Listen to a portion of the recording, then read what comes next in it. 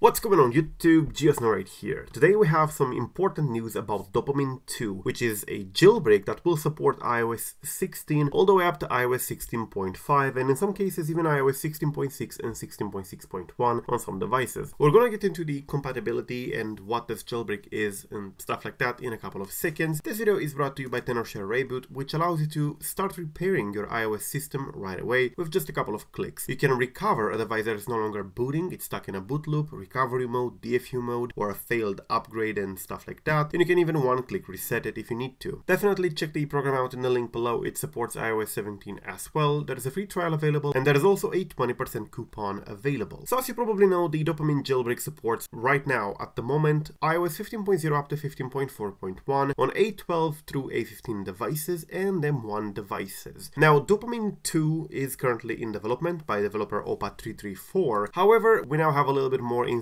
on Dopamine 2. So if you go ahead here on this post, serotonin feedback experience from actual users, you can see that developer OPA334 said about serotonin, I don't know, I have only been using Dopamine 2.0, so I cannot say how good serotonin is. So they've actively been using Dopamine 2 for a while, and they also gave some information about what iOS versions will be supported by this new jailbreak. They said a while ago in here, quote, unfortunately it appears that the operation triangulation PPL bypass is not functional in iOS 16.5.1. It only seems to work up to 16.5. Later they posted a revised version of the compatibility chart for the upcoming Dopamine 2. They said that this only seems to affect A15 and A16, so the new support table is this. If your device is A15 through A16, you will get Dopamine 2, but it will only support iOS 15.0 up to iOS 16.5. Still very good. It's an iOS 16.5 jailbreak, so definitely good. If you have an A12 through A14 device, so this includes iPhone XS, XS Max, XR, 11, 12, your device will actually be able to get dopamine even if you're on 15.0 up to 16.5.1. So yet another version supported. And for those of you with older devices like Pelrain old devices, A9 through A11, it will support iOS 15.0 up to 16.6.1. So the best support is achieved on older devices, obviously because of lower or lack of security features on those devices. For the newest devices, A15 through A16, it will go up to iOS 16.5. This is still very good. It's going to be a pretty good jailbreak, and I'm hearing that the testing is going well and that the jailbreak itself seems to be very stable. So I guess we're going to see how this jailbreak will go,